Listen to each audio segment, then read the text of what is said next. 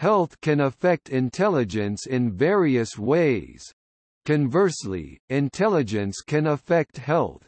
Health effects on intelligence have been described as being among the most important factors in the origins of human group differences in IQ test scores and other measures of cognitive ability.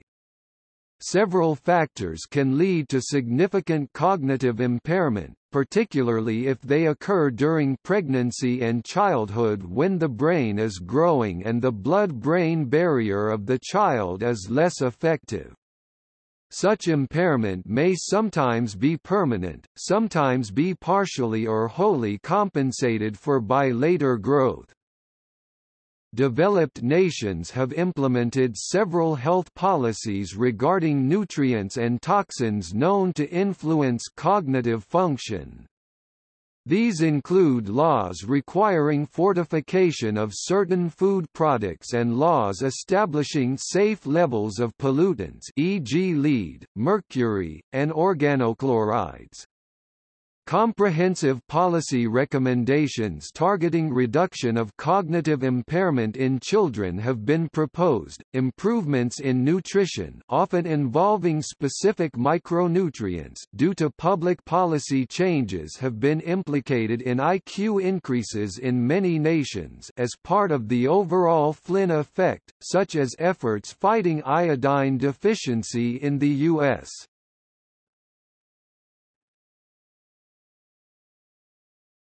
Topic: Nutrition. Malnutrition may occur during several periods of growth, such as pregnancy, during breastfeeding, infancy, or childhood. It may also happen due to deficiencies of different nutrients, such as micronutrients, protein or energy. This may cause different effects.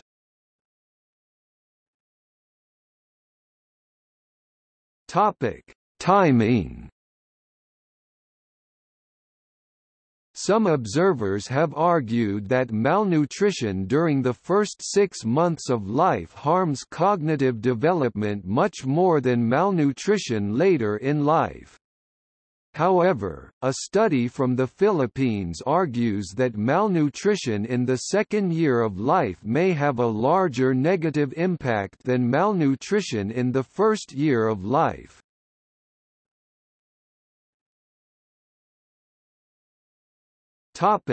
Intrauterine growth retardation.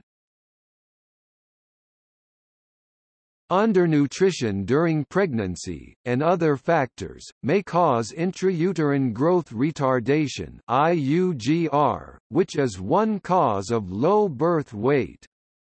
However, it has been suggested that in IUGR the brain may be selectively spared. Brain growth is usually less affected than whole body weight or length.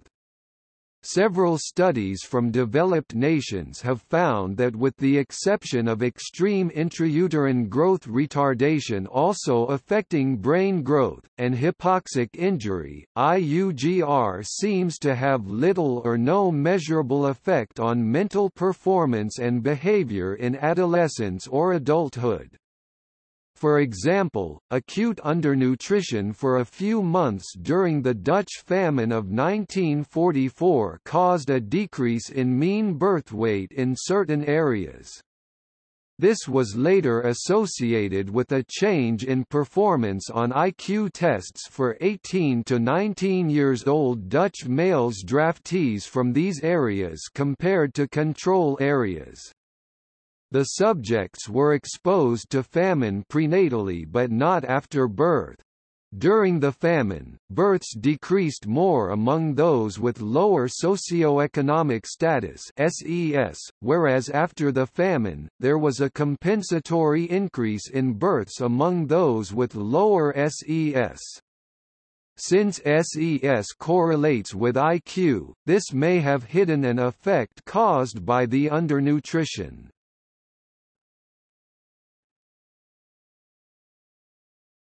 Topic: Breastfeeding. studies often find higher IQ in children and adults who were breastfed. It has been proposed that omega-3 fatty acids in breast milk, known to be essential constituents of brain tissues, could at least partially account for an increase in IQ. Recently, however, the long-standing belief that breastfeeding causes an increase in the IQ of offspring was challenged in a 2006 paper published in the British Medical Journal. The results indicated that mother's IQ, not breastfeeding, explained the differences in the IQ scores of offspring measured between ages 5 and 14. The results of this meta-analysis argued that prior studies had not controlled for the mother's IQ. Since mother's IQ was predictive of whether a child was breastfed, the study concluded that breastfeeding itself has little or no effect on intelligence in children.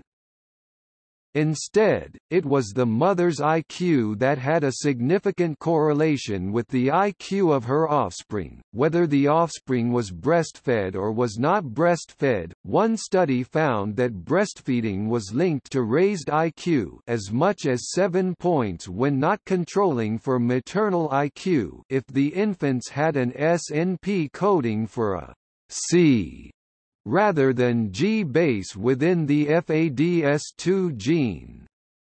Those with the G version showed no IQ advantage, suggesting a biochemical interaction of child's genes on the effect of breastfeeding.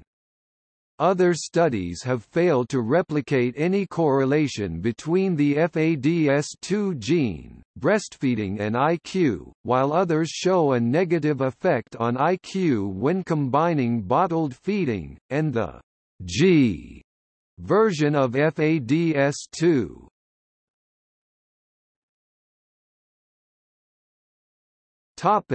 Infancy. Two studies in Chile on 18-year-old high school graduates found that nutritional status during the first year of life affected IQ, scholastic achievement, and brain volume.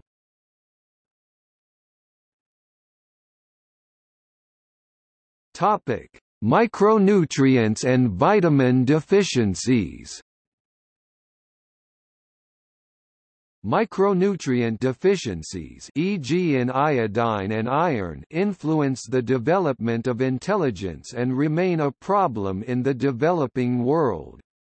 For example, iodine deficiency causes a fall, in average, of 12 IQ points. Policy recommendations to increase availability of micronutrient supplements have been made and justified in part by the potential to counteract intelligence-related developmental problems. For example, the Copenhagen Consensus states that lack of both iodine and iron has been implicated in impaired brain development, and this can affect enormous numbers of people. It is estimated that 2 billion people, 1/3 of the total global population, are affected by iodine deficiency, including 285 million 6 to 12-year-old children. In developing countries, it is estimated that 40% of children aged 4 and under suffer from anemia because of insufficient iron in their diets. A joint statement on vitamin and mineral deficiencies says that the severity of such deficiencies means the impairment of hundreds of millions of growing minds and the lowering of national IQs.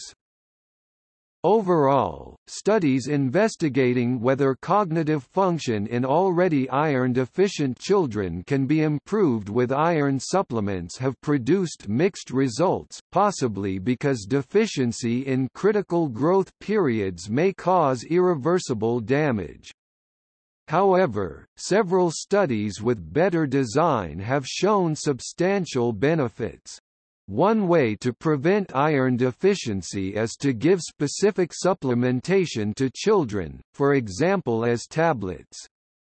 However, this is costly, distribution mechanisms are often ineffective, and compliance is low.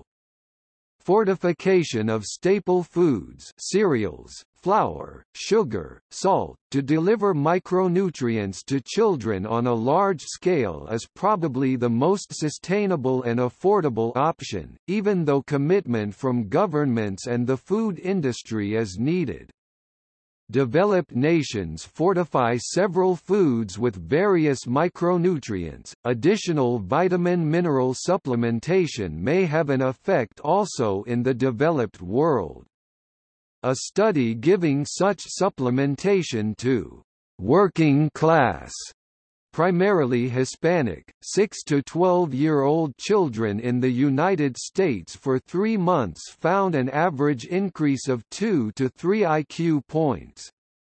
Most of this can be explained by the very large increase of a subgroup of the children, presumably because these were not adequately nourished unlike the majority. The study suggests that parents of schoolchildren whose academic performance is substandard would be well advised to seek a nutritionally oriented physician for assessment of their children's nutritional status as a possible etiology. More speculatively, other nutrients may prove important in the future. Vitamin B12 and folate may be important for cognitive function in old age. Fish oil supplement to pregnant and lactating mothers has been linked to increased cognitive ability in one study. Another study found that pregnant women who consumed 340 grams of low mercury containing fish with fatty acids per week have benefits that outweigh the risks for mercury poisoning. They were less likely to have children with low verbal IQ, motor coordination and behavioral problems. However, foods containing high amounts of mercury, such as shark, swordfish, king mackerel and tilefish, might cause mental retardation.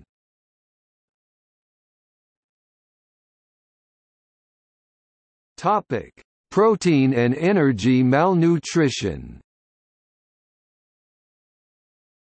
One study from a developing country, Guatemala, found that poor growth during infancy, rather than low birth weight, was negatively related to adolescent performance on cognitive and achievement tests.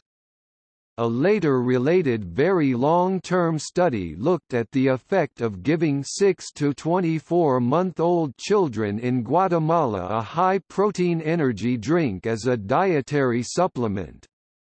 A significantly positive and fairly substantial effects was found on increasing the probability of attending school and of passing the first grade, increasing the grade attained by age 13, increasing completed schooling attainment, and for adults aged 25 to 40 increasing IQ test scores.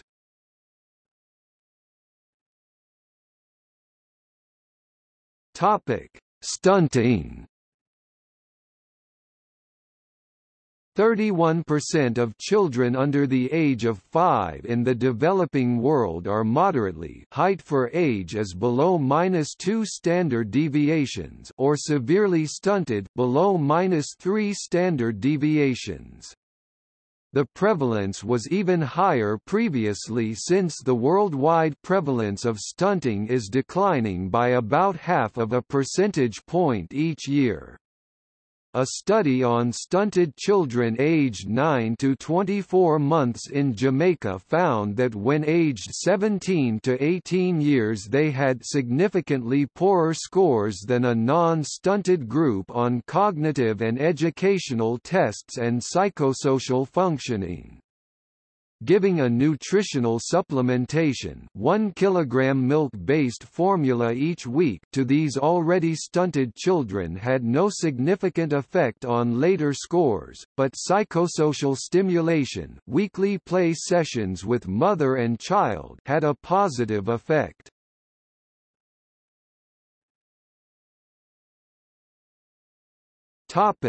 Toxins.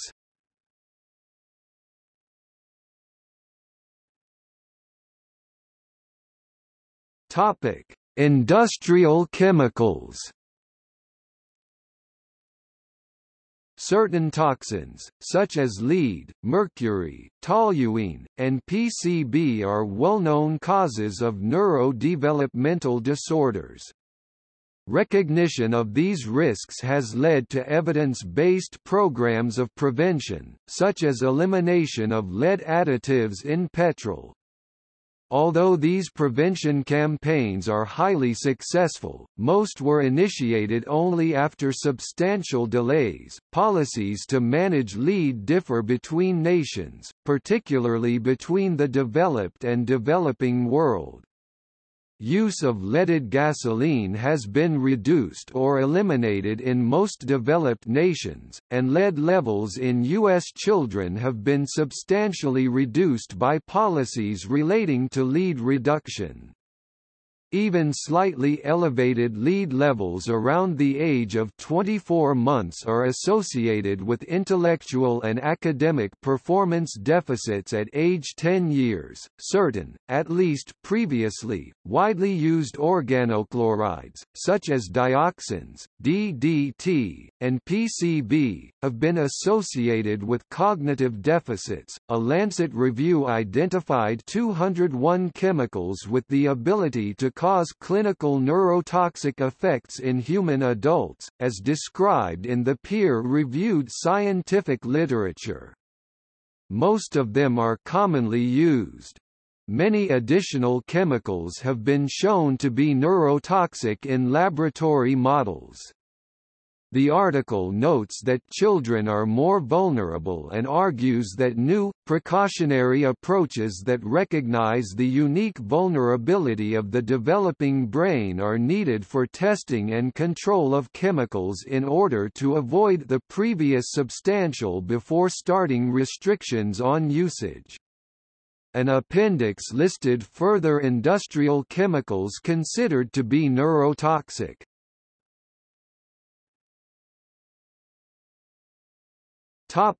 Alcohol and drugs. Fetal alcohol exposure, causing fetal alcohol syndrome, is one of the leading known causes of mental retardation in the Western world. Current cannabis use was found to be significantly correlated in a dose-dependent manner with a decline in IQ scores, during the effect of the use.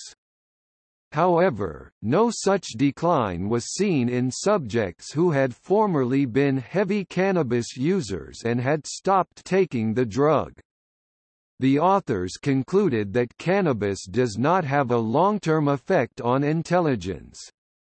However, this is contradicted by the long-term longitudinal study, carried out by Otago and Duke universities, which found that regular use of marijuana in teenage years affects IQ in adulthood even when the use stops.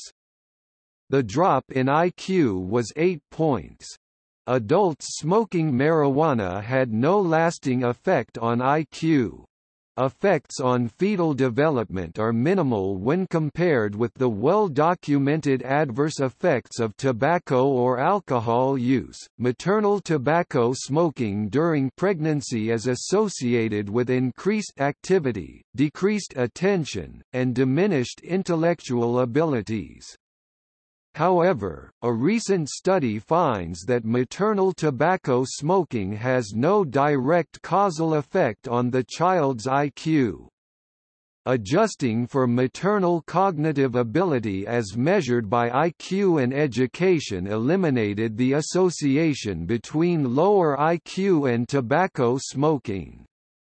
But another study instead looking at the relationship between environmental tobacco smoke exposure, measured with a blood biomarker, and cognitive abilities among U.S. children and adolescents 6 to 16 years of age, found an inverse association between exposure and cognitive ability among children even at extremely low levels of exposure. The study controlled for sex, race, region, poverty, parent education and marital status, ferritin, and blood lead concentration.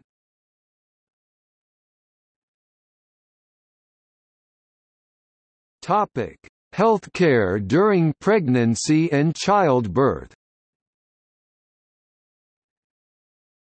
Healthcare during pregnancy and childbirth, access to which is often governed by policy, also influences cognitive development. Preventable causes of low intelligence in children include infectious diseases such as meningitis, parasites, and cerebral malaria, prenatal drug and alcohol exposure, newborn asphyxia, low birth weight, head injuries, and endocrine disorders. A direct policy focus on determinants of childhood cognitive ability has been urged.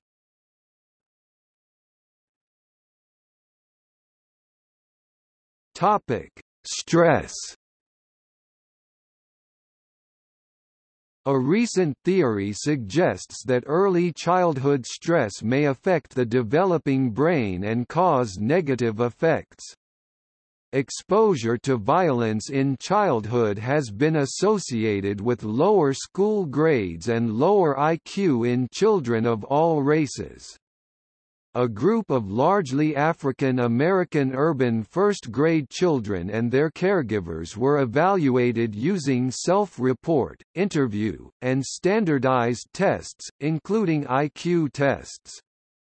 The study reported that exposure to violence and trauma-related distress in young children were associated with substantial decrements in IQ and reading achievement. Exposure to violence or trauma lead to a 7.5-point (SD, 0.5) decrement in IQ and a 9.8-point (SD, 0.66) decrement in reading achievement. Violence may have a negative impact on IQ, or IQ may be protective against violence. The causal mechanism and direction of causation is unknown. Neighborhood risk has been related to lower school grades for African American adolescents in another study from 2006. Infectious diseases. A 2010 study by Epig, Fincher and Thornhill found a close correlation between the infectious disease burden in a country and the average IQ of its population. The researchers found that when disease was controlled for, IQ showed no correlation with other variables such as educational and nutritional levels. Since brain development requires a very high proportion of all the body's energy in newborns and children, the researchers argue that fighting infection reduces children's IQ potential. The Epig research may help to explain the Flynn effect, the rise in intelligence noted in rich countries. They also tested other hypotheses as well, including genetic explanations, concluding that infectious disease was the best predictor. Christopher Hassel and Thomas Sherratt repeated the analysis, and concluded that infectious disease may be the only really important predictor of average national IQ. In order to mitigate the effects of education on IQ, Epig, Fincher and Thornhill 2010 repeated their analysis across the United States where standardized and compulsory education exists. The correlation between infectious disease and average IQ was confirmed, and they concluded that the evidence suggests that infectious disease is a primary cause of the global variation in human intelligence.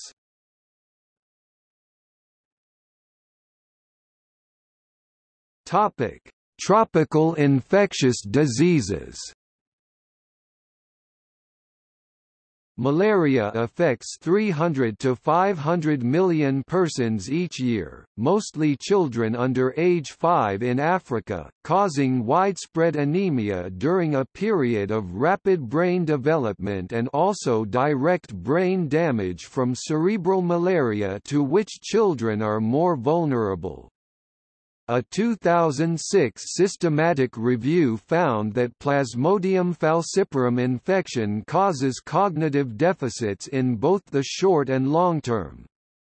Policies aimed at malaria reduction may have cognitive benefits. It has been suggested that the future economic and educational development of Africa critically depends on the eradication of malaria. Roundworms infect hundreds of millions of people. There is evidence that high intensities of worms in the intestines can affect mental performance, but a systematic review in 2000 and a 2009 update found that there was insufficient evidence to show that deworming treatments improve cognitive performance or school performance in children. HIV infection in children in sub-Saharan Africa affects their motor development, but there is insufficient evidence to show a slowing of language development.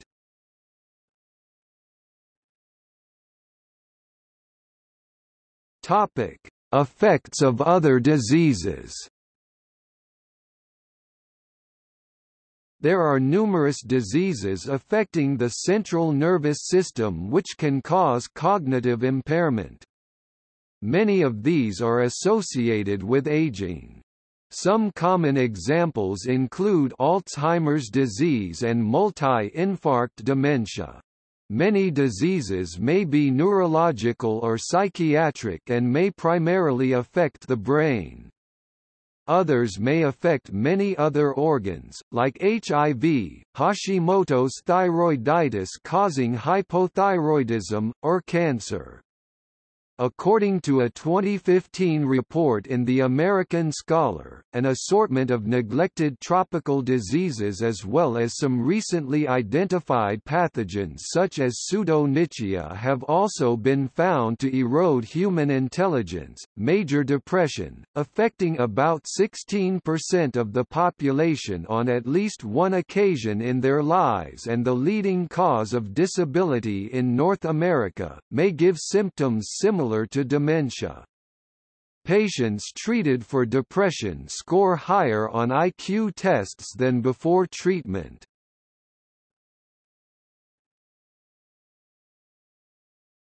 Topic: Myopia and hyperopia. A 2008 literature review writes that studies in several nations have found a relationship between myopia and higher IQ and between myopia and school achievement. Several, but not all, studies have found hyperopia to be associated with lower IQ and school achievements. A common explanation for myopia is near work. Regarding the relationship to IQ, several explanations have been proposed. One is that the myopic child is better adapted at reading, and reads and studies more, which increases intelligence. The reverse explanation is that the intelligent and studious child reads more, which causes myopia. Another is that the myopic child have an advantage at IQ testing which is near work because of less eye strain. Still another explanation is that pleiotropic genes affect the size of both brain and eyes simultaneously. A study of Chinese schoolchildren found that after controlling for age, gender, school, parental myopia, father's education, and books read per week, myopia was still associated with high nonverbal IQ. Nonverbal IQ was a more important explanation than books read per week.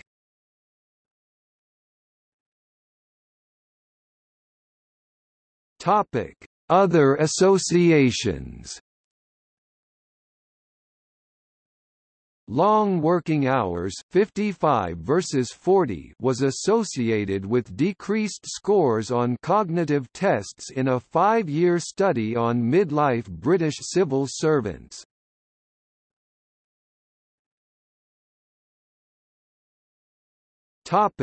See also: Flynn effect, general intelligence, health and race, race and height.